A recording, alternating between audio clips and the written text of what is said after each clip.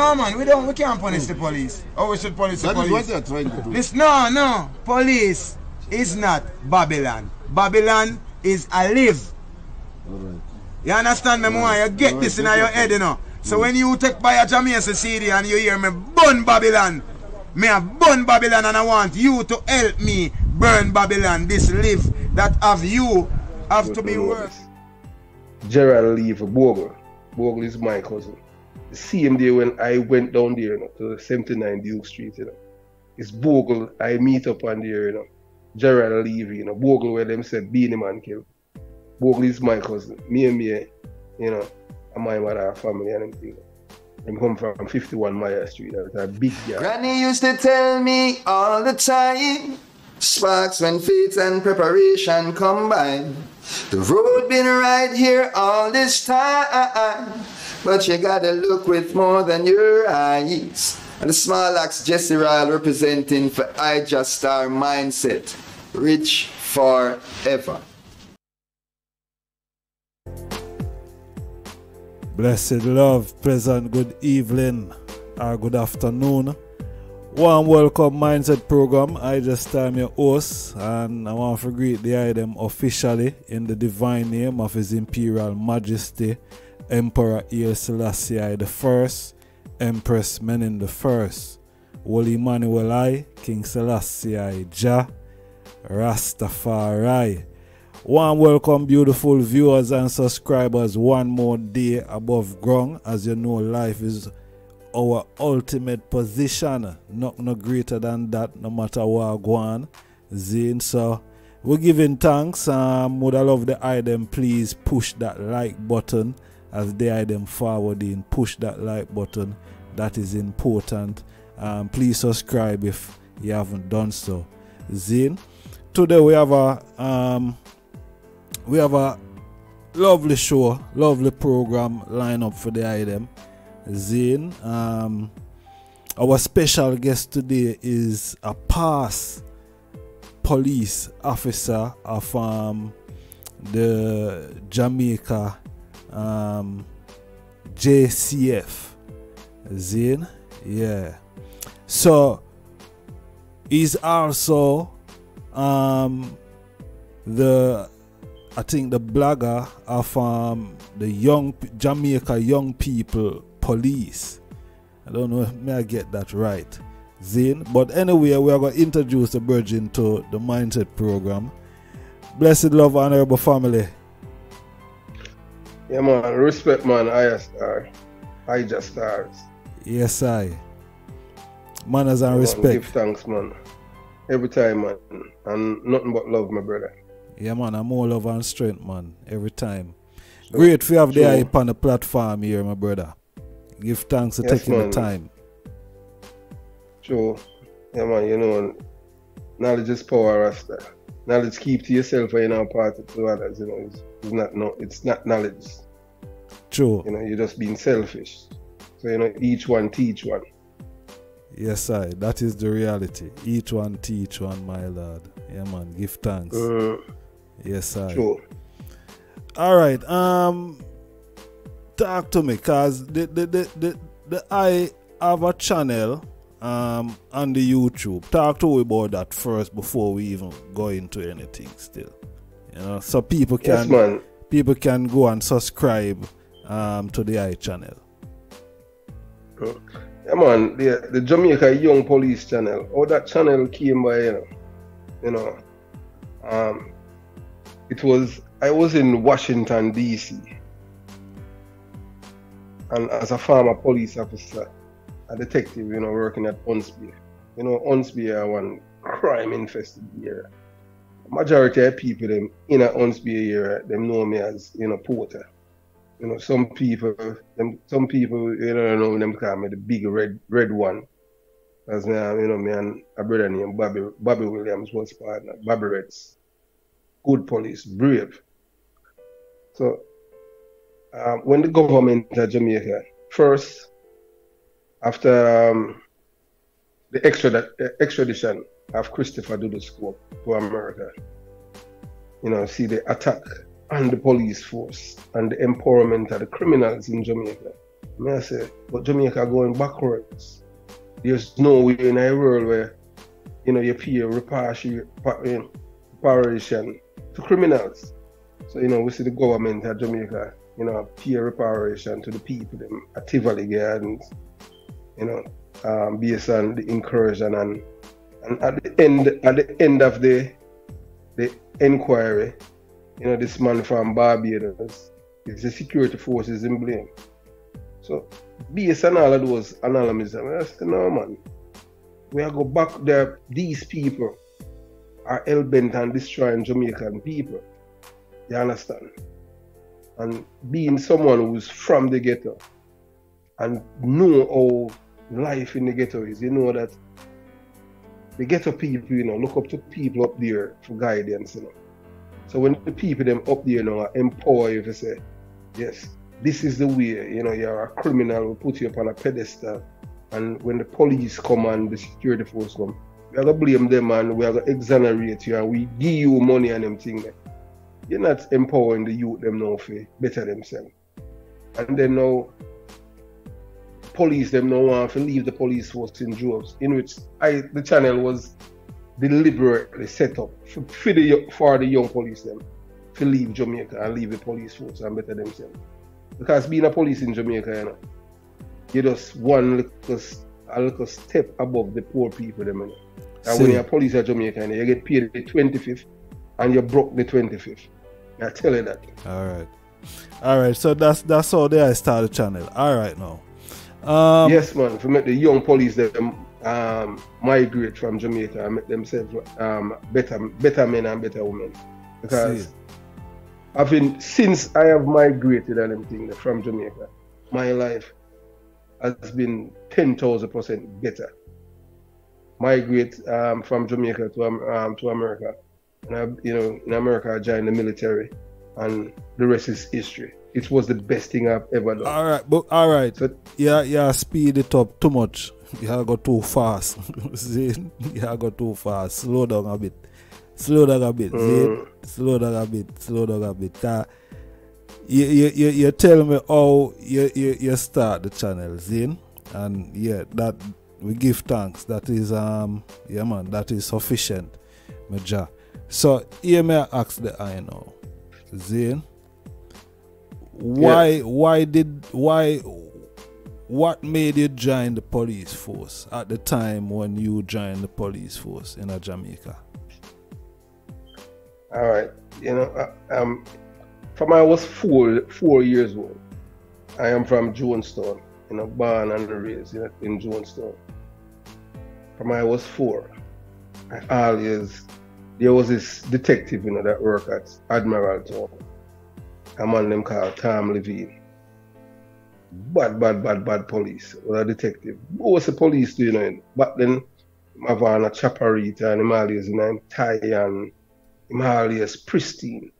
You understand? And and the man was fearless, All of the rude boy them afraid of him, Him alone driving, And the women them love him. Even some of the bad man them love him because them saying fear. And he was the kind of detective, a man that get trouble. He would come and talk to the mother and tell him to come to the police station. Or if him don't come, anytime me and him meet up on them thing, it's a total different story. And this man was able to maintain crime in a Jonestown, Craigtown, all around. That was before you have any Lengar, Trinity and them and I said, that's what the man would have liked to be like, Tom Levine. Boss is still low, when him come out of him vehicle and them thing, and him always shake him right hand with him chaparita for sure, him jewelry but him bossy and him clean and well spoken, soft spoken man and criminal fear him. And I always say, I would have liked to be a police like him, Although I have police in my family too, You understand? So so he was the man that, was my idol. So yes, I want to be a police officer.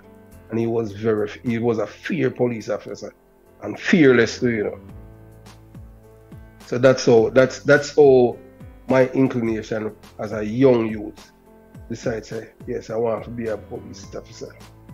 And the rest is history. Nothing else. So when I was in high school, you know, I used to attend St. Mary's College in Bogle, St. Catherine. That's the same school that Butch Stewart used to attend. You understand? And when I was in going in Fort Farm, you know, I have an uncle, him gunman killed him years ago, and I told him, he was a police, you know. I told him that I'm ready to join the police force. At the time I was 16 and some months. You know, my father took me to him and, you know, sent me down to Duke Street in August 1986. And I know this is the first that people is going to know this. Gerald Lee for Bogle. Bogle is my cousin. The same day when I went down there, you know, to 79 Duke Street, you know, it's Bogle I meet up on there, you know. Gerald Lee, you know, Bogle where them said Beanie Man killed. Bogle is my cousin. Me, you know, and my mother family and everything. They come from 51 Maya Street. That's a big yard, you know, Jonestown. So I saw Bogle there and we did the test. It was me, Bogle, and a girl from Waterford. Her last name is Brown. But she didn't pass the girl didn't pass the interview. And Bogle didn't come for the interview. So when I saw Bogle after that, when I did the interview in August 1986, Bogle said that, you know, I'm be no informer or anything. I told him that's fine, you know, that's the road that I'm going to track. You understand? So Bogle, if Bogle had follow up, you know, maybe his life would be totally different and he would be still here, you know. Because 1986, you know, Bogle, 1986 August, but it Bogle wouldn't be did the police test. It wouldn't be a Bogle still. Well, it would still be a police.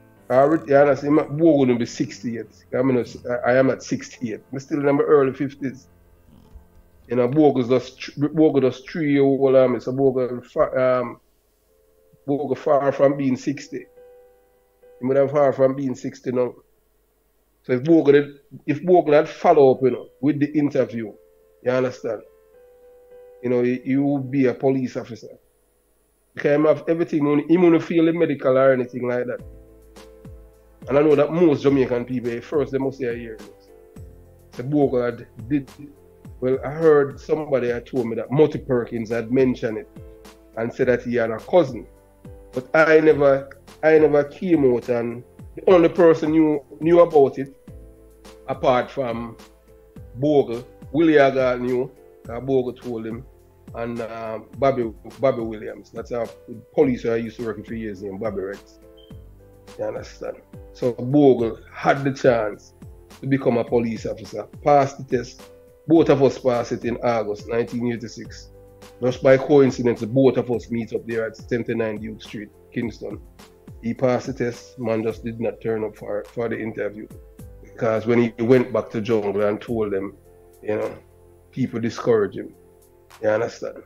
So even when I leave Jungle in 1987, I went to training school, he was still up by tank. You know. And the rest is history. Seeing. That was the first time in my life I graduate and, you know, any higher institution. So that's why the police force itself, it's very, very important to me. I still have this feel to the police force because it has imparted so many good values. You have good people and you have bad people. Well, I can tell you this, you know, working in the police force, whether or not you know, your viewers want to believe it, it's just the same way like how you have the criminal gangs outside in the community. It's the same way you have the criminal gangs in the police force, you know, and those people, they are more popular than the honest police, you know. I am telling you that, you know. When I say criminal police, I talk about police and rob people, them coke and all of them things. But I am the kind of police now. I am totally against police robbing anyone. You're a police, you're supposed to represent law and order. Nothing I hate so like a thief in police. I don't like them. Because they are the one that destroy the trust of the people. You understand? You know, police supposed to uphold the law. That's the job of the police. And the people supposed to respect and love the police. So why you would have thieving police and killer police and all that? Why the police become so corrupt? Why that corruption is in there? Well, some of them make excuses. I am going to tell you this. As I am the kind of guy who I am not afraid of anyone. I work with the likes of Ox. I'm going to digress a little. I'm going to just give you a little snaps about corrupt police. Hard-working police, but them corrupt too. You understand? So, I don't know if you know about Ox, then them call him one a day. You know, when Ox get, Ox, you know, you see, the corruption is rife in our police force, you know. So, Ox, he used to be a detective, and he was at special anti-crime. That's what them call acid. And the thing is that now with Ox, he had collected a check in bribery. Only idiot police do that. I don't support them thing there. Only idiot police do that and them thing. A man commit himself and you are gonna lock him up, and based on the conversation you have with the man decide to give you a check, and you as a fool police tell the man to write cash and you go cash the check. So you go went to a wholesale where he knew the people and them change the check. And the man reported him. At the time, Macmillan was commissioner of police and Owen Ellington was Macmillan, 2IC. And that's how the reason why they didn't charge Ox criminally for that, is because of connection where the person that he took gave him the check, reported him, and they investigate, but they didn't charge him because the man did not give a statement. So they put him back in uniform. He's a very hard-working police, So they send him to Portland. Shortly after that, he came to Huntsville. When he came to Huntsville, he was working. First two officers he was given to work was me and Bobby. Good police, though, I tell you. When I say good police in terms of fighting crime. If you have a group of men, 12 men standing, Ox can tell you which 3 men in a group have gun. I don't know where him get that intuition from, or that gift, but he's that gifted. So, we are working until one time, the man said to me, say, he had made a suggestion, that we did something. I tell him, say, no. The man, I said, man, this is where he's saying, you feel be bad police, and you don't want to make money. You're gonna be poor, How you think Leng and them man they make money? You think Leng just get rich such a thing? Only but people them man they shape down, That's so me tell him, say, look here, I am not that kind of guy, You understand what I'm saying? I say, me come from a ghetto. I say, you come from a ghetto to anything, but my mindset is totally different. I don't believe in police robbing people and shake them up. If somebody commit a crime and break the law, you as the police supposed to arrest them. And you're not supposed to shake them down and them thing. That's wrong. Because the thing is that now, it's when you do that, the same person is going to tell everyone that you are thief in police. And guess what? Whenever you want people in confrontation and say you're a thief in police, it doesn't matter how you retaliate and anything. You say you have a thing on your conscience. Your conscience is going to remind you, yes, you're a thief. How you going to feel about that, and even your children them hear them say your father a thief. I'm not saying, from that, he never say anything to me again. And a lot of police after that even, try to get me involved in a thieving. Like in a 1994. So I always up on the street and I work on the special squad. 1994, a police officer called me in my house. And him the work on team. Brave police, Gunman did even shot him with me in Riverton. Bad police. But the man was a batty man too, But whenever I met that bad away on him thing there, we can't talk to you about next time about him. Bad police. So the man now called me at my house, you know, my house one, you know. About 2 o'clock one night, 1994. Them time they have some illegal cheese, you know, I go around in Jamaica, you know. You understand? So when him called me, him dead now, you know, my brother named Kirk, my fan sent me here. The man called me, I answer my phone, and the man said, why Porter? I have some information and everything, they work here, I make a bag of money, you know. And I said, oh. I said, yeah man, I know it's about a truckload of cheese, you know, and custom goods. And you understand? I said, but we don't work a custom, so we are going to. He said, no man, we are going to take it. I said, you mean take it? He said, yeah, well, so you know, I make some money. I said, no man, I said, virgin, they don't know me already and them thing, man. You know, I talk all the while in a vehicle and them thing. I said, I'm not going to push with the police thief. You understand? And the man I said, boy, I'm not even remember, you understand? Anyway, I give him the number of next man to work on the team and everything. I know say next man with thief.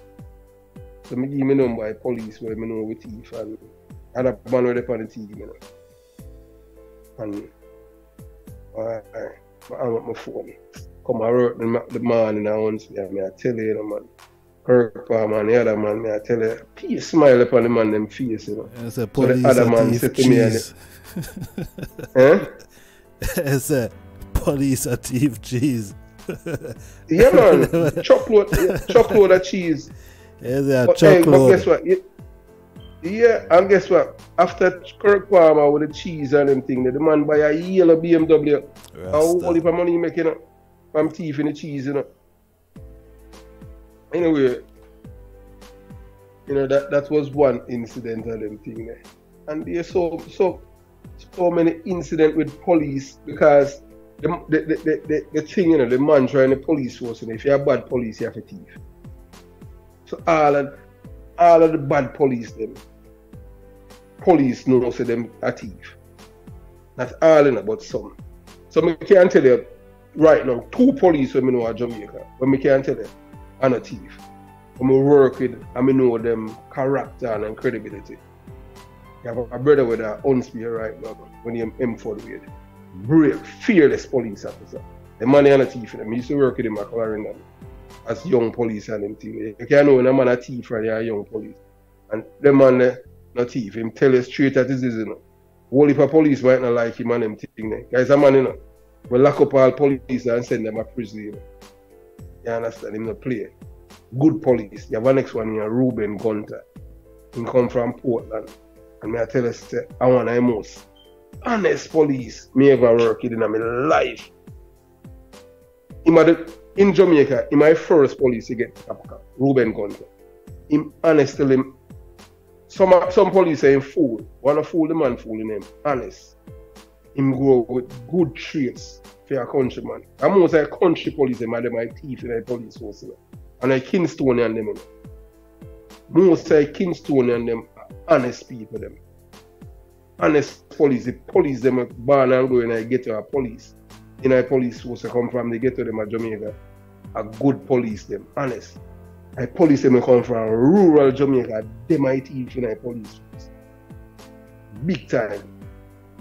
It seems like, I don't know, it seems like the people in my country, because them go impoverished and them, you know, from dirt floor and all them things. So when them join the police force, them see it as a way to make money.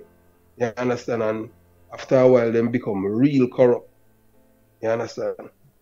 Like I'll even cowboy and them guy there. But the reason why I leave the police force, you know, I was literally forced out because to protect my life, you know. And I am going to give you an incident and how Jamaican people mindset. Remember, I'm born and grew at Jonestown. You know, Willie God from my little boy. You know, General Starkey. You know, George Brown, Powerman. You know, Spurline. Spurline and my mother go to school together. You understand? Spurline come from a place named Pt1. My mother, 2 of them, you know, Spurline live in Connecticut now and them thing.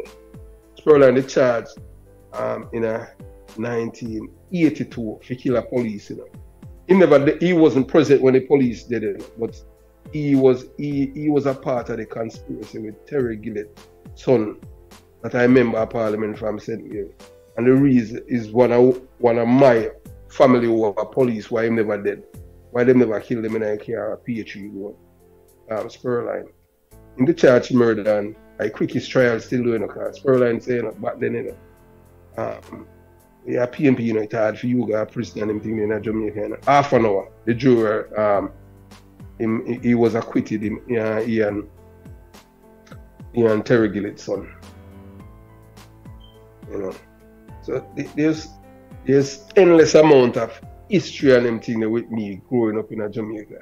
So the reason why I had to leave, why I leave the police force, you know. Oh, you said too much so corruption. Really too much corruption force out there. Alright, and let me tell you this. You see, the police force now have no use of honest police. Just remember what I just tell you. When I say honest police, I talk police when a thief. You understand?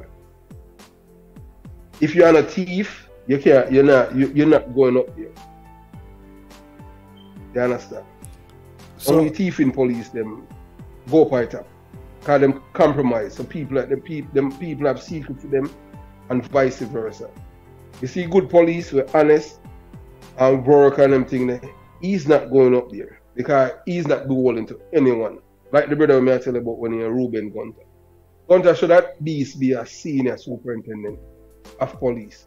The way the man honest. Mford Wade should have even as assistant commissioner of police. You understand? So I'll tell you now, so the reason why I leave the police force now, boy, may I tell you, something did happen on them thing there, with the police them, man them, something this one witness, you know, man them police, you know, I was there, you know, man dead, and then we realized, you know, say I robbed the police, them I robbed them dead, man, you know. You understand? I said, no, I said, boy, man, them tell me, say, boy, me get my own and them thing. So I tell them, say, no, me no want none of it and them thing. Only me say, I want to keep it and them thing. So me remind a man, say, Jones told me born and grown. I say, everybody know my father and them thing. You understand? Me can't thief. Me never raised that way. You understand? So what do that? Me can't. So what go on? The man them lick down someone. And, yeah, man, yeah. And then I rob the virgin. Yeah, man, it's a robbery, man. The man them. I mean, I tell you this. The first time the police them rob. I tell you, drugs. Me never see so much money in my life. I tell you. Me never see. I first in my life. Me never work a bank. Me never see so much money in my life as police. And the man them take the money and all of them thing there, and you understand. And me tell the man them say me get my own and them thing there and drugs. I tell them say no, me no want nothing. So me are the only man. It was three of us was there when everything happened. And me are the only man who said me no want none. So I 3 away, then it end up become 4. And me tell the man them say me no want none. The man them a try to convince me, to involve me, to say, yeah, me come on the scene and you know, me have to fire my gun and you understand for carburet them and them thing. And I say no, me not tell me say based on what I have seen, me say if me say me can't do that. Me have to write the truth about that. Me say me not have a problem for dirty boy dead and them thing, but me not support no police with no robbery. Me not like thieving police because if you don't do that, I say me have family and friend and them thing you know. And the same thing we do with them man. You understand what I'm saying? We can't do that. So right then and there, you know, boy, I become enemy number 1 to the man. And the man them say me say boy, I cannot be trusted. So anyway, you know, I see him time now. The one. So how long you did in the force? Before I spent 17 years, 3 months, 3 weeks and 3 days. Seeing and during that 17 years there, you